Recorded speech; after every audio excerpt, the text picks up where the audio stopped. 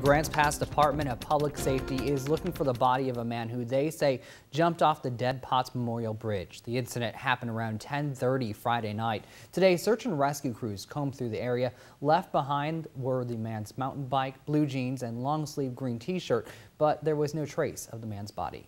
Josephine County Search and Rescue and along with Josephine County Marine deputies were called in to assist.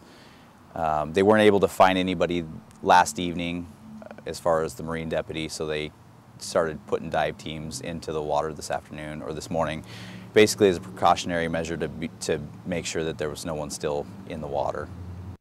Police say no ID was left behind, and at this time they're not sure what the next step will be in trying to locate the man. The Department of Public Safety is asking for your help. If you know any information, you can contact them at 541-450-6260.